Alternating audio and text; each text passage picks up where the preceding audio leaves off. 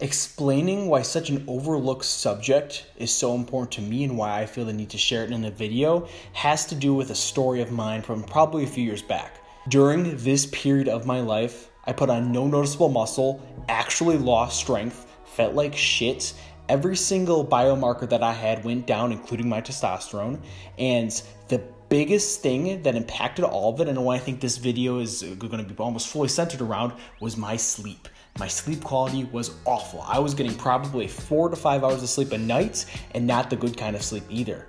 And sleep is the most overlooked factor by people in the gym. You know, everyone gets their training and most people get their diet down, but probably 20%, maybe even less than that, of the people who go to the gym and lift and try to get like the most strength, the most performance, actually have their sleep down.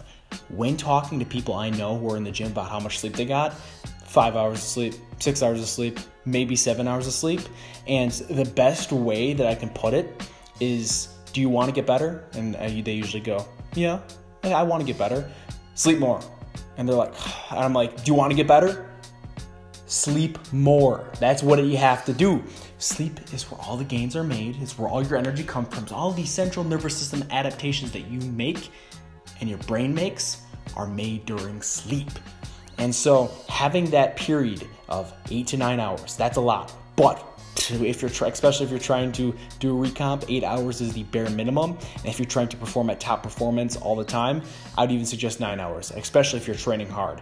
That much sleep will change your life, both in terms of how fast you can think, the biomarkers, your testosterone will go through the roof compared to where it was at when you're getting your shit sleep, as well as strength, size. You'll feel more confident, you'll look better. I mean, who doesn't want all these things?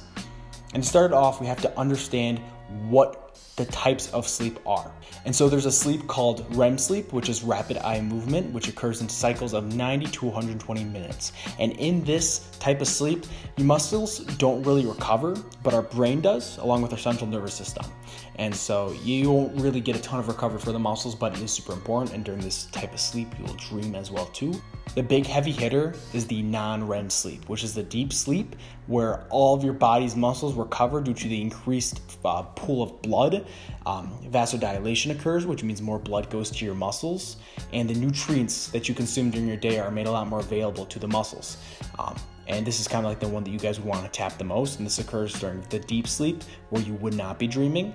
Having a lot of dreams is a sign of not sleeping well, which is kind of interesting because most people think dreaming is good, and I do enjoy a good dream, but if you're truly trying to get like the most restful sleep, dreams are not a sign of being super restful. To break down the factors that we are trying to make, so our sleep hygiene, that's what it's called. Sleep hygiene can be the best. The first thing we got to look at is the temperature in the room. Cool temperature is the best, both in terms of relaxation and avoiding the disruptions that heat causes in our sleep cycles. You know, our body constantly changes sleep schedules. It changes the type, the length, and if we don't have the right temperature in the room, disruptions will be caused and we won't hit the proper ones for the right amount of time or go through the proper transitions. Being in the dark is a huge thing due to melatonin secretion, which we'll talk about later, but having light in the room was shown to decrease sleep by a ton. Even having a light under someone's knee, I think it was a red light under someone's knee, was shown to increase the disruptions that were caused, which is crazy. Like, your body knows all these things. So imagine having light in front of your eyes, your computer's in the corner of your room, all these things, when compared to how little or how much of a little light can affect you, are going to cause massive disruptions in your sleep quality. And that's exactly what we don't want. Sound is also a huge thing too. Along with the eyesight, sound will pull you out of sleep and prevent you from getting into the deep sleep where your muscles will be recovering. So explain melatonin secretion. As we go throughout our day, melatonin increases and should be at its highest when we're about to go to bed in the night.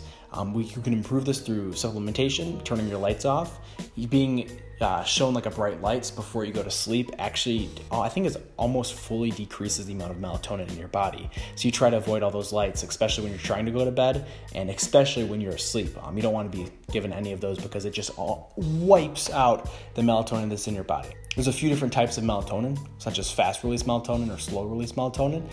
Slow-release melatonin, I cannot speak, is like a continual one that is more of like a timed thing. So it slowly will diminish. And then the fast release melatonin is just one where it just puts it in your body and then it kind of quickly dissipates after a while. We don't want melatonin to be in our bodies when we wake up. That is a sign of not being fully awake, as well as it'll lower your testosterone, surprisingly. Actually, it kind of does make sense if our body's trying to be asleep. We want to have high testosterone, low melatonin in the morning, and through the most part of our day, just because having that high melatonin will prevent us from fully waking up and fully, reaping the benefits of our day and activity.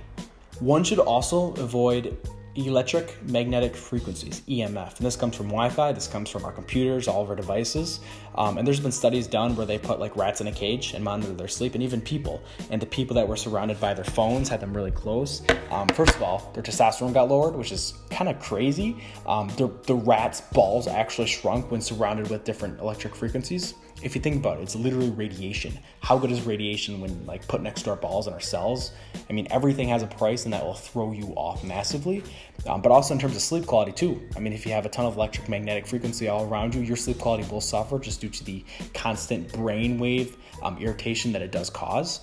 All things to think about. I mean, it's certainly a little bit less of a defined science, but there are studies that prove this exists and that we should make it, we should be wary of the consequences that it could cause.